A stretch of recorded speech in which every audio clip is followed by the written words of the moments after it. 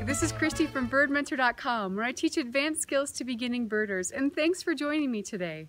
Okay, it's true, I have a foot fetish, but not the kind of foot fetish you're probably thinking. You see, my kind of foot fetish makes snowy winter days really exciting.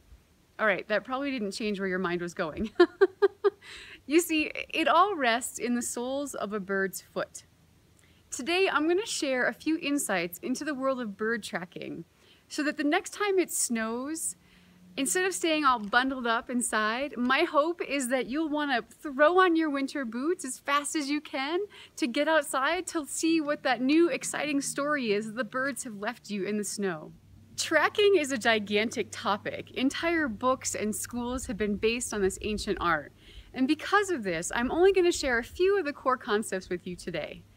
So imagine that you're out for a walk or a nice cross-country ski, and you come across a group of tracks that are about the size of my hand. What do you do next?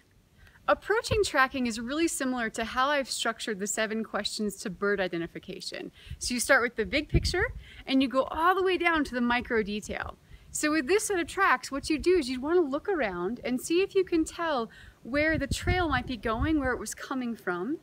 And then you also want to ask yourself, what habitat you're in, because that's really going to help narrow your choices down. I'm sure you guys have heard me talk about that in other videos, right? So just by identifying what habitat you're in and what birds are found in that habitat, then your choices get much, much smaller. And then the next thing you can do in this big picture kind of place is see if you can determine the age of the track. So is it older? Is it fresh?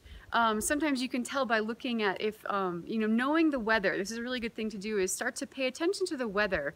And this will help you because if there's a fresh layer of just a dusting of snow and you knew that maybe at 7 o'clock this morning, there's maybe for about 20 minutes there was light dusting and those tracks were on top of that, then you know the age of those tracks. The next thing you want to do is see if you can determine how many individuals were in that group of tracks. Because as you know, only certain species of birds are flocking species while others are more solitary.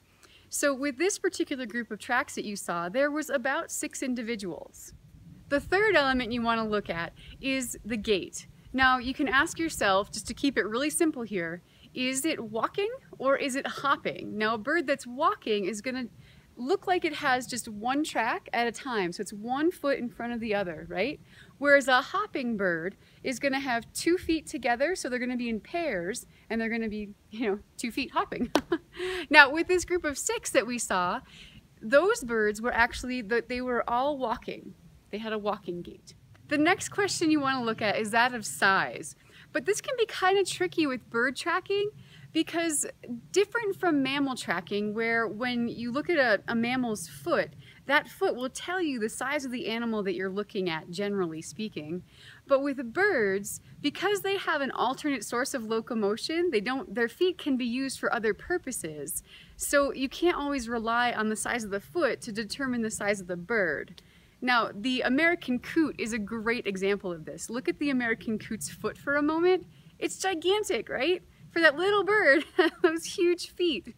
But certainly don't ignore this element altogether. Try to learn some of the different species track sizes by learning their length and their width, because that information, when you're painting the bigger picture, will really come in handy. All right, so the last element we're going to look at is that of shape. Now, if I were to ask you right now what a bird track looks like, what its foot looks like, what would you think? Maybe something like this? 3 in the front, 1 in the back? That's called an anzodactyl track. That's great.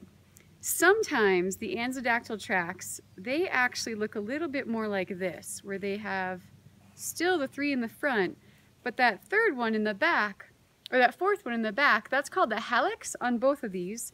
And sometimes the hallux doesn't always register, or it just registers as like a little nub. And in fact, the tracks that we saw, those 6 individuals, they had this kind of a track shape, okay?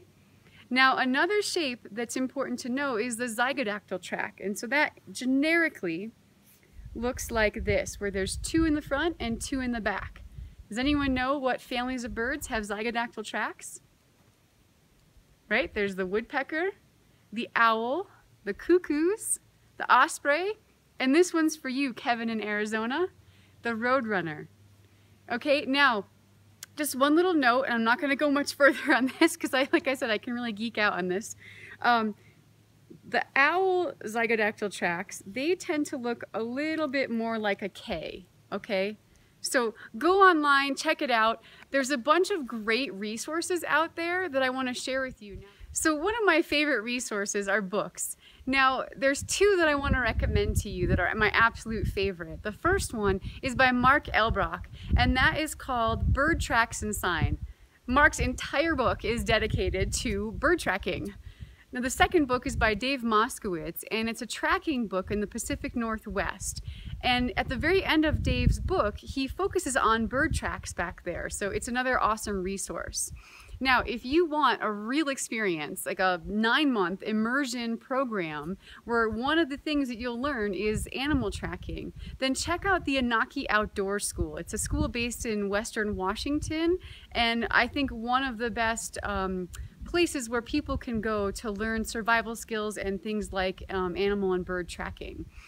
Also, another thing that you can do is look in your own neighborhood, and most likely there is a tracker there. In fact, in my hometown, there's a man by the name of Andrew Dobis who has a school called 3 Red Trees. And Andrew is an incredible tracker, and it's just amazing that in my little hometown, there's someone out there. And I bet that nowadays you can find someone in your own hometown, so get out there and look. And that leads me to my last, the last resource is just yourself, and that's getting outside and watching the birds yourself, watching them move on the ground, up in trees. But obviously if we're focusing on tracking, you want to watch them move about on the ground. And the last thing I'm going to say before I go is that in just a couple of days, my free class to birdsong is going to be starting. So if you're interested in learning how to learn birdsong, come check it out. You just have a couple more days to sign up. I'll leave a link below for that, as well as all the other resources that I mentioned. Oh yeah, and I want to recap on the birds that we saw. So those tracks that I talked about, right? Those were, they were anzodactyl tracks, right? They were moving in a walking gait. There were 6 individuals, and they were in a forested landscape. So, any guesses as to who they might be? Leave your guess in the comment section below, because I'd love to know what you think. All right, you guys, this was so awesome. Like I said, I can geek out for hours about bird tracking. So thanks for putting up with me. Thanks for watching this, and I hope to see you next week. Thanks.